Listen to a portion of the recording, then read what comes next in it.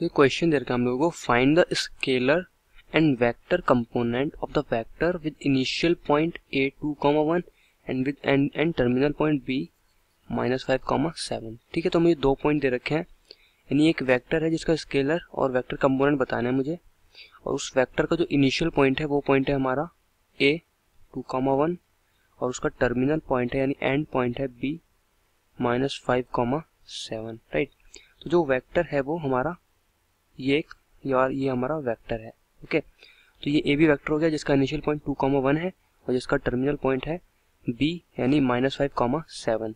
Okay, तो अब मुझे इस वेक्टर के स्केलर और वेक्टर कंपोनेंट बताने हैं। तो पहले मैं वेक्टर लिख लेता हूँ। ठीक, तो देखिए ये जो ए पॉइंट है इसका मुझे पोजीशन वेक्टर पता है। पोजीशन वेक्टर कैसे लिखते हैं? पोजीशन वेक्टर कैसे लिखते हैं? अगर हमें कोऑर्डिनेट पता है तो सिंपली एक्स कोऑर्डिनेट के साथ आई कैप और वाई कोऑर्डिनेट के साथ जे कैप लिख देते हैं। तो ये पोजीशन वेक्टर हो गया इस पॉइंट का। ऐसे इस बी पॉइंट का पोजीशन वेक्टर क्या हो जाएगा? ये हो जाएगा -5 आई कैप +7 जे कैप। राइट, अब मुझे लिखना है वेक्टर ए बी वेक्टर। तो देखिए ए बी वेक्टर कैसे लिखते हैं? ये इक्वल होता है position vector of B minus position vector of A. Right, हमेशा यही होता है ना।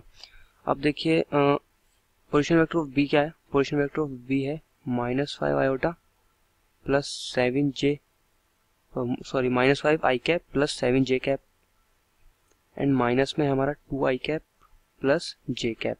ओके, उसको सॉल्व कीजिए। -5 आई कैप +7 जे कैप -2 आई कैप -जे कैप। अब आई कैप वाले टर्म एक साथ ऐड कर दीजिए और जे कैप वाले एक साथ ऐड कर दीजिए। तो ये दोनों एक साथ और ये दोनों हम एक साथ ऐड कर देंगे तो ये कितना हो जाएगा? -5 और -2 होता है -7 आई कैप और जे वाला कितना हो गया? 7 - 1 दैट इज +6 जे कैप। तो यहाँ से मुझे जो है वेक्टर मिल गया ए बी वेक्टर। ओके, अब मुझे ये वेक्टर मिल गया। अब इस वेक्टर के मुझे स्केलर कंपोनेंट और वेक्टर कंपोनेंट बताना है। तो पहले हम स्केलर कंपोनेंट की बात करते हैं। तो स्केलर कंपोनेंट जो होगा वो क्या है? स्केलर कंपोनेंट, देखिए स्केलर कंपोनेंट चाहिए अगर इसके, तो एक्स एक्सिस के अलोंग जो स्केलर कंपोनेंट है वो क्या है? जो आई कैप के साथ लिखा हुआ है, और जो वाई एक्सिस का स्केलर कंपोनेंट है वो है जो जे कैप के साथ लिखा हुआ है। तो स्केलर कंपोनेंट हो गया हमारा r -7 एंड 6, है ना। -7 और 6 जो स्केलर कंपोनेंट हो गए along x axis and Y axis, ठीक है, रेस्पेक्टिवली। ठीक है, तो मैंने यहाँ पे जो स्केलर कंपोनेंट है वो हमारे -6 है और 6 है along x axis and Y axis. ठीक, तो -7 एक्स एक्सिस के अलोंग और 6 भी हमारा वाई एक्सिस के अलोंग। और ये माइनस क्या बता रहा है? ये माइनस ये बता रहा है कि ये जो कंपोनेंट है ये हमारा नेगेटिव एक्सिस एक्स एक्सिस में है और ये जो वाई एक्सिस वाला है वो सिंस पॉजिटिव है तो ये हमारा पॉजिटिव वाई एक्सिस में है। ओके, तो ये मेरा स्केलर कंपोनेंट हो गया। अब वेक्टर कंपोनेंट देख लेते हैं हम लोग। तो जो वेक्टर कंपोनेंट होंगे, सो वेक्टर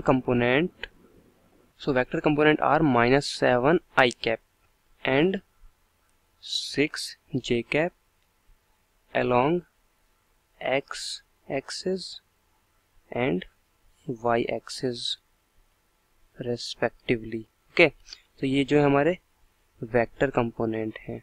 कौन से जैसे -7 आयोटा जो है हमारा एक्स एक्सिस के अलोंग का वेक्टर कंपोनेंट हो गया, और 6 आयोटा नहीं है, इसको हम आई कैप बोलेंगे, -6 आई कैप, और ऐसे जो 6 जे कैप है वो हमारा वाई एक्सिस के अलोंग का कंपोनेंट हो गया। और अगेन जो यहाँ पे माइनस है ये बता रहा है कि ये नेगेटिव एक्स एक्सिस में है क्योंकि ये इसके साथ है और ये वाला हमारा इस वाई एक्सिस के साथ है। ओके, तो ये हमारा आंसर हो गया।